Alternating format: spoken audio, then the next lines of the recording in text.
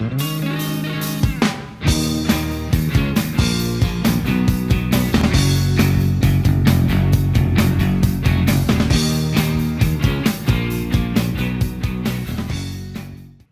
to Idle Red Hands Weekly. I'm Jeremy. I'm Chris. And what is Idle Red Hands Weekly? It is when someone takes it upon themselves to decide who does or does not have access or rights to a community or identity. Isn't that gatekeeping? Yes, it is. Okay, well, I guess that's not us. But All right, I hope it's not us. Okay. I was thinking about that because of GenCon was just happened. And it's very funny. There is no point in gatekeeping, especially something owned by Hasbro or any of these types of hobbies anymore, because the corporations that own these are very interested in broadening their customer base as much as possible. Mm-hmm. So they are actually not interested in you doing that. And in fact, inclusion and diversity in that hobby is what they want. That's good for their bottom line. So they're going to push that as hard as possible. So I think that is where we're kind of getting this friction between OSR kind of old school people that did protect this hobby as this is a geek pastime, and the newer generation of people that are being welcomed by the broader kind of corporate face. Overlords? Yeah, overlords. The corporate overlords of Hasbro are more interested than anything to get new audiences and a new generation involved. So it's funny, though, that as much as the maybe new generation of people feel, yeah, now this is finally for us. It's for you because, you know, you're adding to the bottom line. It's not actually, they don't want to lose the old audience. Right. They're not changing audiences. They're just opening the door a little wider because they want more people to come through. And so I think there's with a lot of hobbies and, kind of fandoms and things, I think there is a weird mentality that I think eventually it's affecting people subconsciously, because eventually they are just realizing they're being used. You're just paying. Give us your money and go the heck away. No. But I want to write fan fiction. No. Cease and desist. I want to do this. You want to be involved. So it's almost this abusive relationship that some people have lived their whole life from very young childhood in, where they like these characters. They're like, okay, just buy the goods and go the heck away. You're not participating in this. You're a customer. Do you think that's the case, though? What with like the DMs Guild? I mean, using the D&D analogy, the DMs Guild is essentially a marketplace that D&D and Hasbro have set up through Drive-Thru RPG, where people can essentially sell their fan fiction. Oh, yeah. They get, the corporate overlords get a decent, huge cut. And I think there's better places to sell your stuff. Maybe not for D&D, but in terms of like gatekeeping, I agree. For games like D&D, didn't want to say that one. Yes, okay. They're owned by a corporation, and so it behooves the corporation to get as many people as customers as possible. Right. For other types of games that sort of don't have that corporate overlord thing, I guess, kind of indie games, sure, I guess it's the same thing. Designers, if they want to be paid for their stuff, the more audience or the larger audience they have, the more revenue they're going to get. But in terms of like the gatekeeping thing, I think, sure, there's the kind of herd mentality of we all like this thing and that's all great and let's all stick together. And yeah, I don't understand and you can't join. Unless that person's a bad actor, in which case we don't want your bad vibes in this community. Right. I guess I do kind of understand people who've invested a lot, and this kind of gets into like system mastering stuff to bring it back to role-playing games.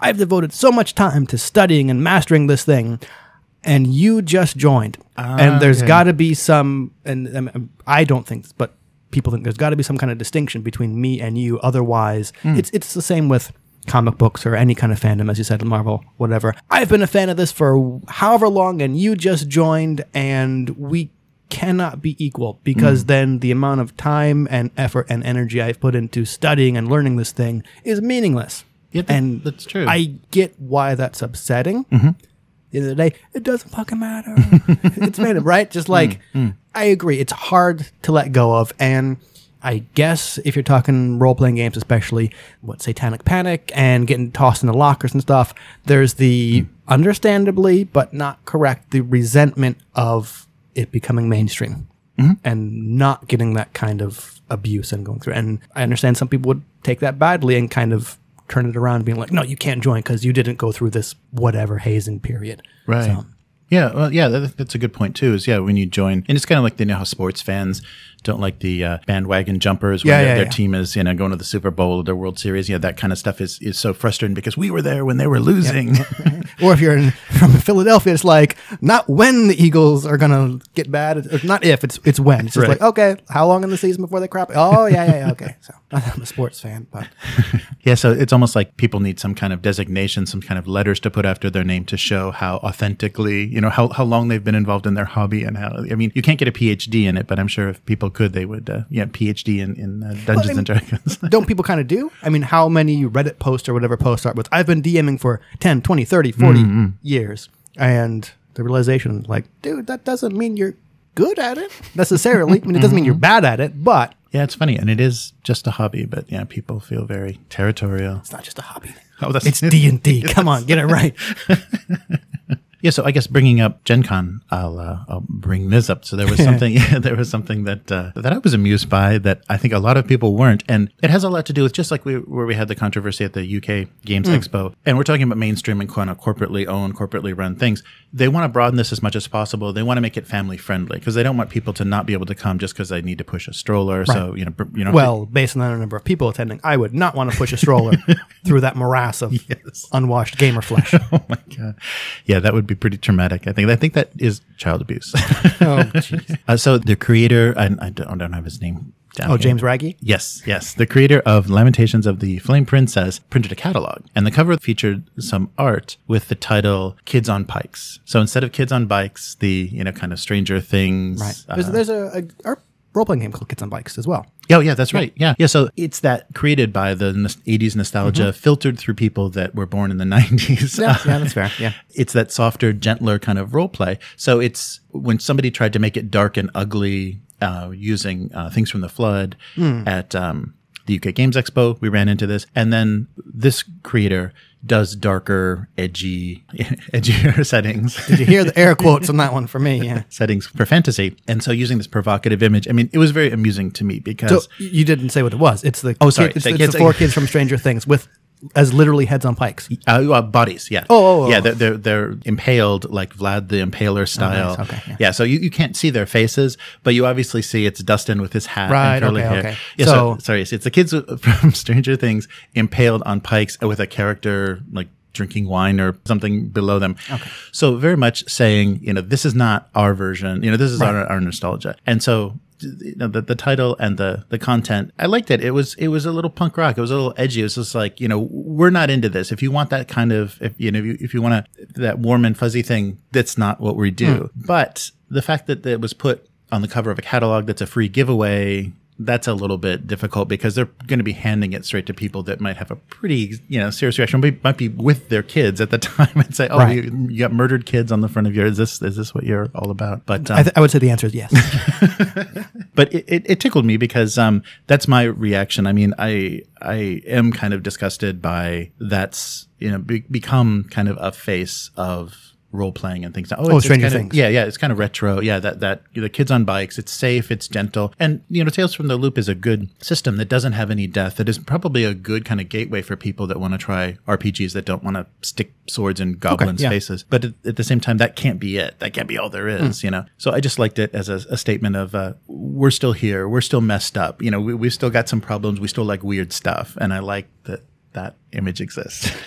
That's fair. As you said, though, with GenCon trying to be more family friendly, yes, it's not censorship because GenCon is not the government. So GenCon would be, I think, well within its rights to be like, yeah, no, you're not giving that out. Oh yeah, and that's come up many times in Comic Cons, is mostly my experience, and that comes up a lot because as things get bigger and more friendly, like they're putting Post-it notes over nipples on fantasy art, so art dealers and things have to deal with this sort of thing. And I think what then needs to happen is you break off an indie show. You break off a separate show that people know this is, and so then you don't have all the bullshit. You don't have any kids on bikes, at your indie dark RPG con or whatever you're going to call it. So that you still have access to that, and it's not going to be in contrast, to a family friendly thing. It's because you don't want it to be in opposition, and you don't want to have to be behind a curtain, at a show. I mean, that is an option, but that does kind of end up kind of segregating you and kind of marginalizing the people that want to make those kind of games. And I think it's valid. They're valid to play. They're valid to create, but they're not valid to try to put in kids' faces. No, I agree. I mean, you can make whatever you want, but you kind of then have to face the consequences. Like, okay, this show isn't geared towards the stuff I make, and it stinks that it's the largest one that I want to participate in, and my sales or whatever are going to go down and having to go to this other smaller or start my own kind of thing. But it's like, you made that choice. Yeah. You decided to do that, so that's kind of what you got to deal with, unfortunately. I have feelings since Lamentations of the Flame Princess is one of the few RPGs that I actually kind of wanted my money back after getting. Right. Yeah. I was very impressed by your description of the free PDF versus the paid version. That's what got it. It was like, after buying it for about like $20 or something like that, found out there's a free artless PDF version that is exactly the same product, just with white spaces over the art. So, and as I was not that impressed with the system or the artwork, really, to be all that honest, I felt I paid $20 for artwork that I did not like. Right. So, that and Numenera are among the RPG PDFs I wish I had my money back on. Wow. Well, I'm sure the list will continue to grow. Hopefully not. Hopefully I'm going to make good decisions from now on. So how about you this week? Anything? Apart from getting some blank dice to run Alien RPG at the end of this month, not a whole lot, because my kid is being a real pain in the butt. So there's not a lot of time for him to do stuff. I ordered, 40 blank dice from the Dice Shop online. It's a UK retailer. And they arrived pretty quickly. And it was, less than $20 for 40 blank dice, including international shipping to Japan, which normally is ridiculous. I got 20 black, 10 yellow, and 10 red. Because I couldn't decide what color I wanted the stress dice for Alien to be. The black and the yellow contrast really well, but the black and the red also, red stress. So what I got to do now is paint the symbols on them. Haven't decided what those are going to be yet, but should be fairly easy. Cool. Yeah, I was curious. I was wondering if you knew something I didn't know about the system, because they haven't released the full rules yet. And when I saw you had two different colors that weren't black, I was like, are they going to do gear dice? Because the Forbidden Land system, yeah, you have to separate skills, gear, and your kind of core dice are separate colors. So I was like, is the system going to be that different between cinematic and campaign play? Interesting. I didn't know that. I just couldn't decide whether I wanted the red or the yellow for stress dice. And it was only like $3. I just said, why not? Okay. But how do the gear dice work in Forbidden Lands? When you fail, you have to pay attention to what die failed. Okay. So when you're rolling the attributes, so if you're rolling strength for a physical attack or agility for a ranged attack, you actually take damage to that stat. Right. So you gain a condition that is, you're weakened, or if it's a mental, if you've done something with empathy, or wisdom, you have a mental effect, or you have a movement effect if it's agility. But if your gear fails, then you take damage to that gear. Okay. And so gear only has a certain amount of durability. Right. Okay. And so you can break things using them. And then with skills, failure doesn't matter. Right. With specific you can't lose your skill ability. Right. Okay. But that's how they kind of track your damage and then wear on your gear. And I think it also is true with armor. If you fail on an armor roll, that means your armor is getting damaged. So you can basically have it stripped away. Well, that kind of makes sense for that setting. Because gear is, you have to replace swords and shields and stuff like that. I didn't see that in the Alien cinematic RPG, but probably do it. Oh yeah. I don't know if I would though, because I think, as we were discussing before, the rolls for consumables like power, oxygen, ammo, I think that already kind of fills that area of your gear might not last that long, or you're going to have to go get that reload for the incinerator, or you're out of O2 kind of stuff. So I would be surprised if they also toss in those gear dice. Maybe they will. Who knows? Yeah, I hope not. I don't think so, because I think the way that it's working right now is nice. I'm curious to see how character creation is going to work. Hopefully the system will stay mostly the same, because I think it works, and I think relying really heavily on that stress mechanic, to kind of bring tension up. But when you're playing a campaign, I'm curious how much that actually kicks in, and if you're we've been here for a week and I've been freaking out for a week, that's a little odd. So we'll see how that changes in. I'm really curious to see the campaign play. I'm almost kind of, after seeing cinematic, I'm kind of skeptical of what it's going to be like. I might try and reverse engineer some of the characters in that cinematic thing as well, because I think I'm going to strip out first names and, like the original Alien script, just have a family name. Be like. I like that, not make any kind of association about gender or pronoun. Just here's the name, whatever you kind of want to be. Maybe even take out the picture, as you did for the black and white character sheets you made. Right. Yeah. No, I think that works well. That was the problem, because I was using the genders that they kind of pre-assigned, and we didn't switch anybody over. And but I think that works well, and I think that's much easier to remember when you're. So we kind of used family name when we were character. Yeah, yeah. I think that worked. And yeah, I think that's very appropriate to the setting too. That, that's how most of the movies run. Even Newt was yelling, Ripley. Yeah. There's going to be no kids. Yeah. Surprised they actually put a kid in the cinematic start. I was like, Yeah. wow, okay, if that happened, no, not getting used because... Yeah, that was very, so I ended up using that for the picture of your younger brother with Yeah, cancer. that's why, Because, I didn't think that was going to come up. He was basically going to stay on this ship and not come over. Yeah. Not putting a 12-year-old on this horrible science vessel. With an incinerator. I think he's... I think that's the incinerator. Yeah. Spoilers for Chariot of the Gods cinematic starter.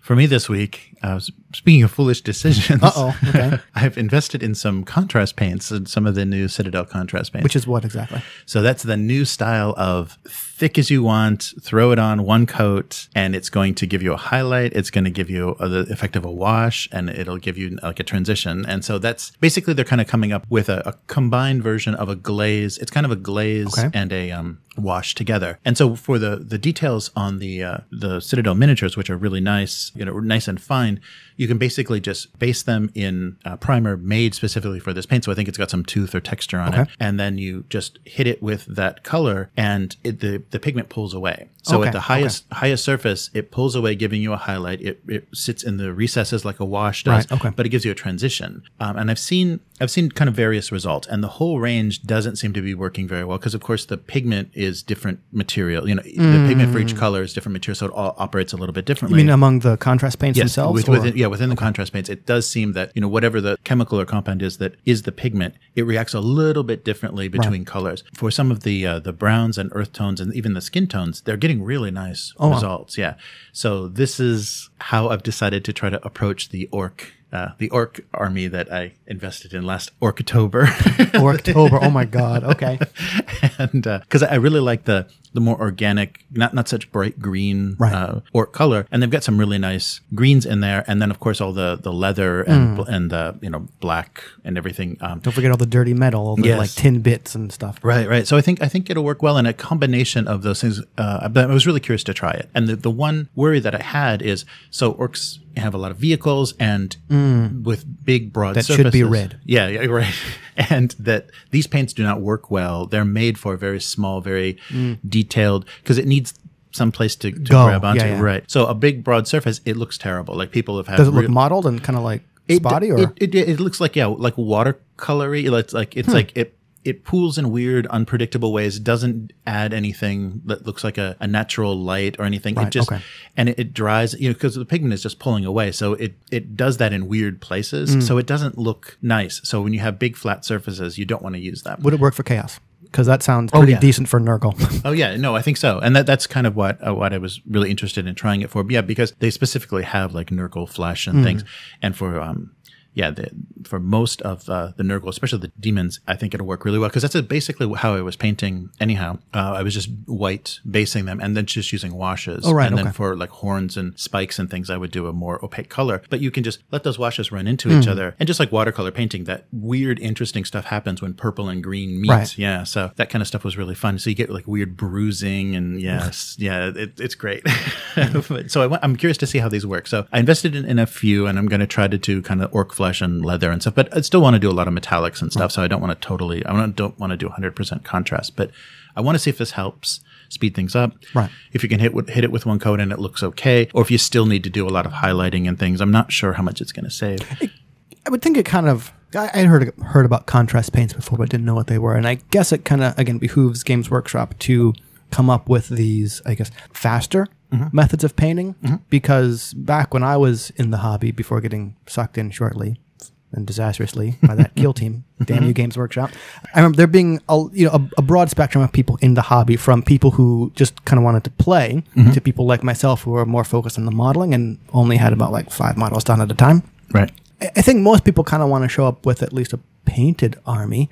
So Games Workshop coming up with methods of allowing people who aren't really or skew more towards gamer than hobbyist can paint their models fairly quickly and easily and just kind of be done. I remember staying up all night with painting with my brother before a quasi tournament because we were trying to follow that 3-color rule on his massive Cadian, army back when they were all metal. Right. And we're just sitting there like hours and hours and hours until like who knows how late at night, and showing up the next day for this tournament, and we're like, your Chaos Army is bare plastic, and half of the guys don't even have arms on them. Why did we stay up until God knows how late with all these stupid metal infantry? I don't know.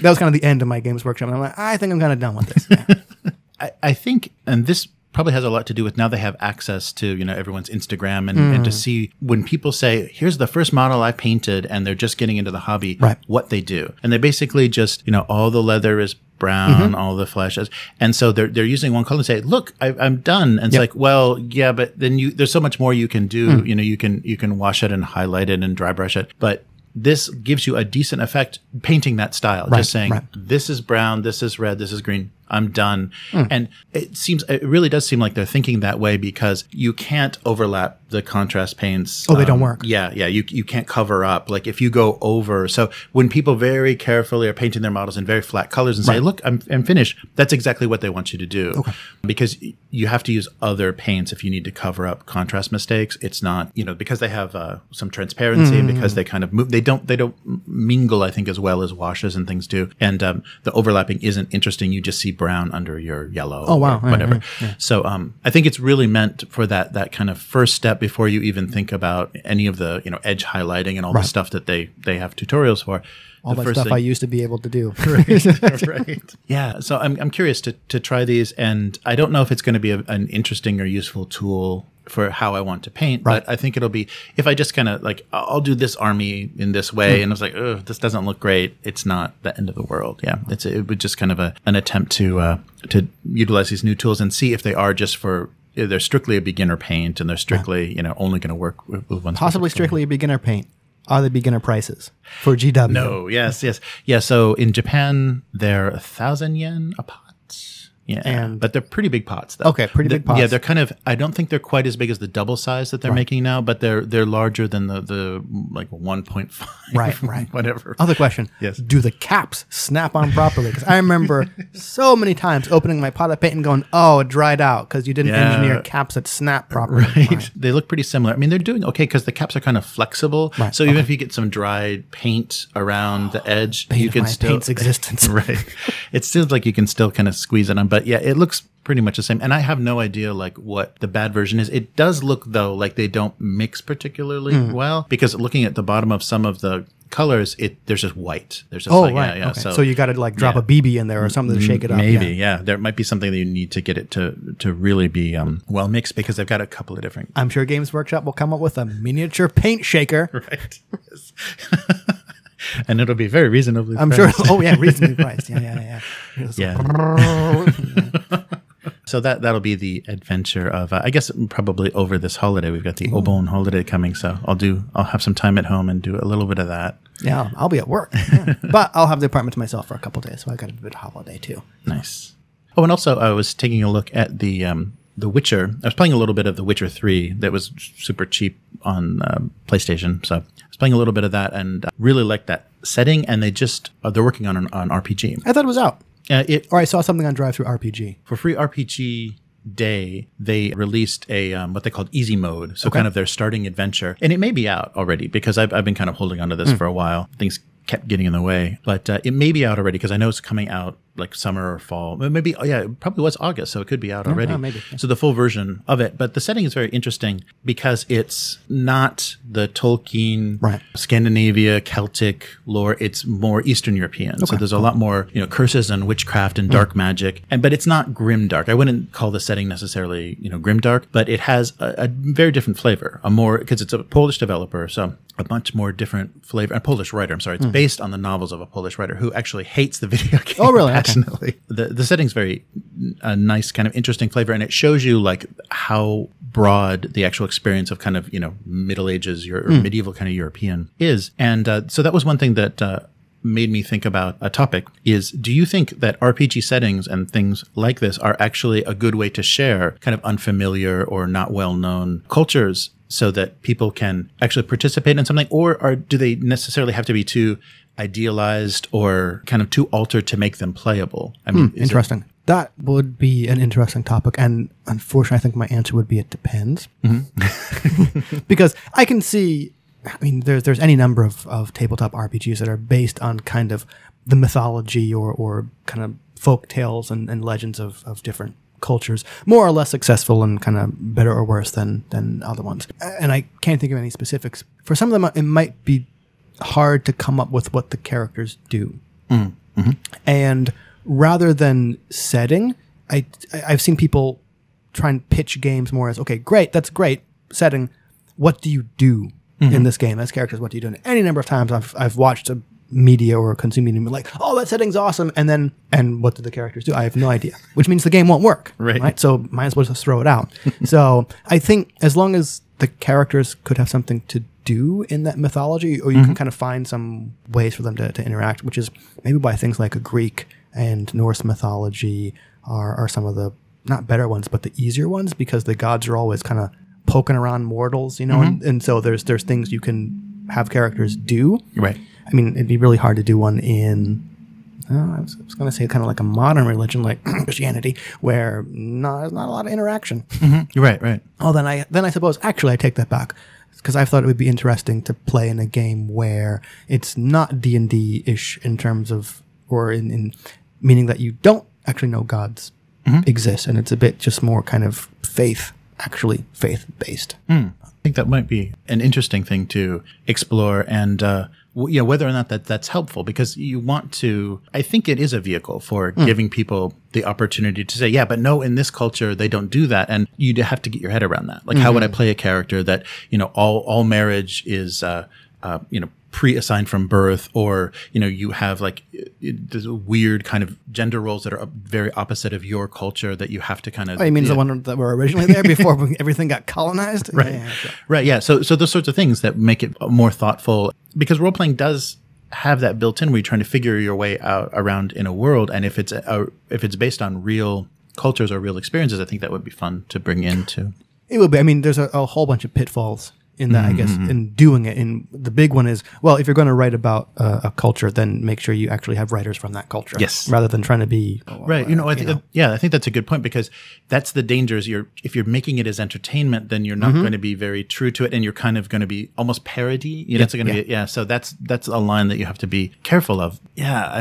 But I think there is something good there. And just like you have, historians, people that study the history of China that are not Chinese, I think there is, if you approach it academically and thoughtfully, I think you can avoid some of the other, looking at it as other, looking at it as wrong, the Occidental versus Oriental. I think in that example, you kind of run into the problem of, why are the, quote, experts on this culture not actually from the culture? I mean, you do kind of academically, okay, whoever studies this culture, sure, they would be a better voice on it than I am, because I don't know anything about it. Right. But then you're still kind of like, okay, well, and I'm explaining this very poorly, why is this person, despite having studied it, why is their voice more important than someone who might have actually lived or be a part of that culture? Yeah. Well, I don't think and that's not what you were saying, but I'm saying kind of that is another potential danger, where even if you have an academic writer,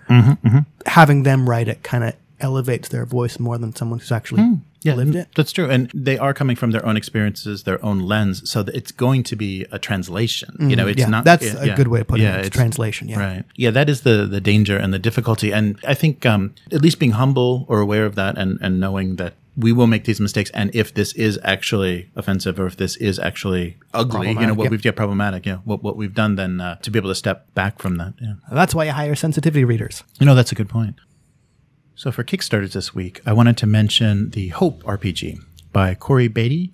The thing that really appealed to me, it has a really modest campaign goal. So it was only a $500 goal, which they've already reached. And it's a post-apocalyptic setting that's based on an engine he's been working on. And it's a D10 roll under mechanic. And the setting basically said either kind of a frozen wasteland or a desert wasteland. So maybe similar to Canada or Mexico. Flat, uninhabited areas. And so your job is to rebuild the settlement of Hope. So the name from the RPG is the name of your settlement. It's got really nice art, and they're going to print it as a small format at cost book. So I think like a A5 or B6, whatever the the kind of booklet size is on DriveThruRPG, the minimum pledge for just the PDF is $5. And they already said in the campaign itself is that this is basically the first setting that they've play tested very well with this engine. And they already have the art. They already have everything ready to go with this game. So the money from the Kickstarter is basically going to allow him to publish this engine, so to be able to use for other settings and things. So take a look at that. We'll put a link in the description. So that's the Hope RPG on Kickstarter.